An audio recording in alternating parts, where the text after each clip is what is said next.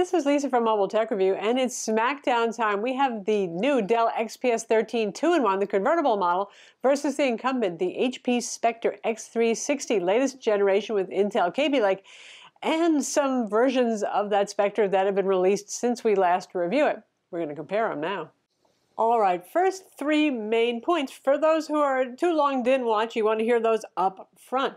Price difference. The HP is less expensive. The Dell XPS 13 2-in-1 is $100 more than the non-2-in-1 model, and it's already a pricey piece there. So if you're talking about price, you can get a pretty nicely configured HP Spectre x360 for $1299. Core i7, that's a full Core i7, 16 gigs of RAM, and a 512 gig SSD. That's the no pen model. That's a 1080p display. For Dell, you're looking at $1799 to get a similar configuration, except for their Core i7 is actually the Core i7Y CPU, which is like a Core M. That leads into the second point. The Spectre x360 comes with your usual dual-core 15-watt Ultrabook CPUs. These are both 7th generation Intel Kaby Lake machines, but you're getting your standard amount of computing horsepower that you would find in any competing Ultrabook, be it the Yoga 710, 910, Dell's own XPS 13 non-2-in-1 model, and Dell uses the Intel Core i5 and i7Y CPU, which is Intel's new name for the Core M. They're trying to like hide and remarket that Core M. That's a 4.5 watt dual core CPU, so it has less computational skills. Now the Dell does pretty good when it's plugged in, and synthetic benchmarks will look really good because it can go from a fairly low 1.3 gigahertz clock speed up to a pretty high turbo boost for really, really short periods of time. But for intensive long work, say you're spending some quality time in Adobe Lightroom, you're compiling code, that sort of thing, the HP Spectre x360 is going to be the better pick there. Likewise, if you're looking for something that has enough horsepower to be good for 3 or 4 years going out, I would certainly always pick the more powerful CPU. The pen canoodle. For those of you who like a pen, and that's an attractive thing to have an active digitizer on a convertible so you can take notes or do artwork, the Dell XPS 13 2-in-1, no matter which model configuration you pick, it's going to support an active pen, and that's the Wacom AES pen. It's sold separately for $50, but the XPS 13 2-in-1 models, just all configurations support the pen. When HP first released this latest refresh of the HP Spectre x360 with Intel Kaby Lake and the new narrower bezels, the first model, the one that we reviewed, had no pen support. It's not even that the pen wasn't in the box, just pens don't work. There's no digitizer hardware for it. Now they have added models that support the pen. That's typically about $200 more. It's still going to come in cheaper than the XPS 13 2-in-1, but it does cost you more money. Likewise, when it comes to 4K displays, these are both available with 1080p full HD displays, and at first the Spectre was only available at that resolution. Now they have a 4K model.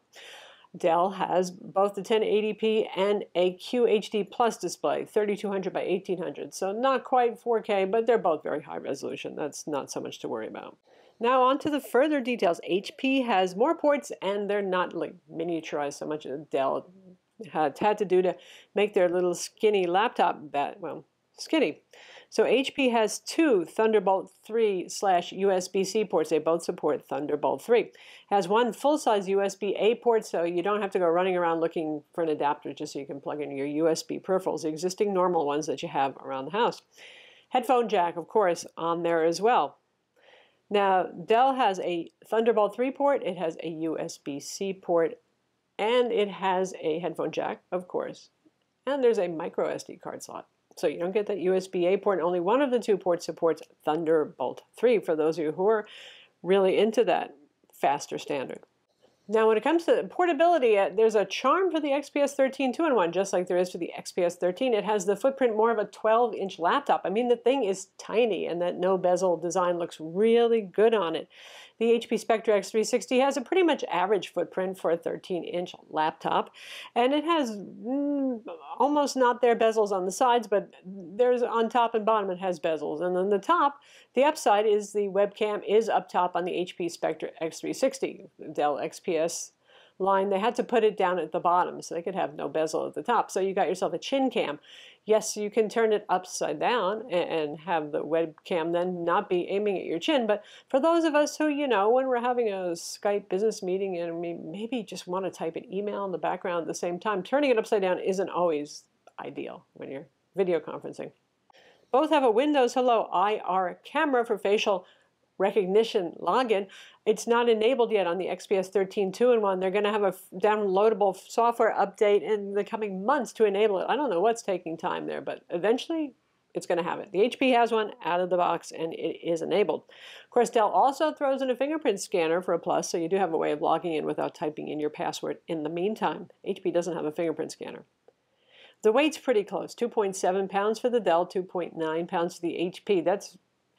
You're talking, I don't think most people could really feel the difference there. Last up is battery life. You would think that the Dell would win hands down here because it has the less power-consuming CPU and integrated graphics type inside, but no.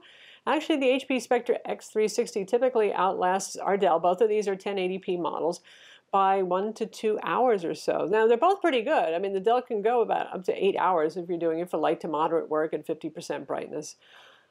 But the HP Spectre lasts even longer. Both of these are American companies. Both of these have online driver downloads. Pretty easy to update your laptop. They have automatic updaters that go out and find the updates for you. And usually they're pretty solid. The HP Spectre x360 has an ongoing bug even from previous generations where it may actually lose some battery charge even when it's completely turned off. Ours did that. Now, it's about 5% a day. If you use your laptop daily, it's not a deal breaker, but it could happen to you. It's more a problem for folks like us who have a lot of laptops in-house coming and going for review, and they might sit there for 5 days, and then you wonder where that battery charge went to if you left it sitting for 5 days at a time. Most people use their laptop every day. Still, it would be good if HP could figure that problem out. Haven't seen a problem like that on the Dell XPS 13 2-in-1. Did notice it using more power than it should for connected standby, but connected standby is just kind of the devil in the details for many laptops right now because of the fact that it turns on the wireless connection even when it's asleep to check to see if anything's going on online, download email, that sort of thing. So there you have it, the HP Spectre x360 or the Dell XPS 13 2-in-1. I mean, they're both really nice laptops. They're both expensive laptops. They're both convertible laptops with Intel KB, like 7th generation CPUs. But as you can see, the HP Spectre x360 is the smarter one. It has a faster, higher wattage CPU, whereas the Dell's a little hobbled in that respect. The Dell wins back some points for having that smaller footprint, which is really nice. I mean, it makes it look very attractive and interesting. Of course, the Spectre is pretty too.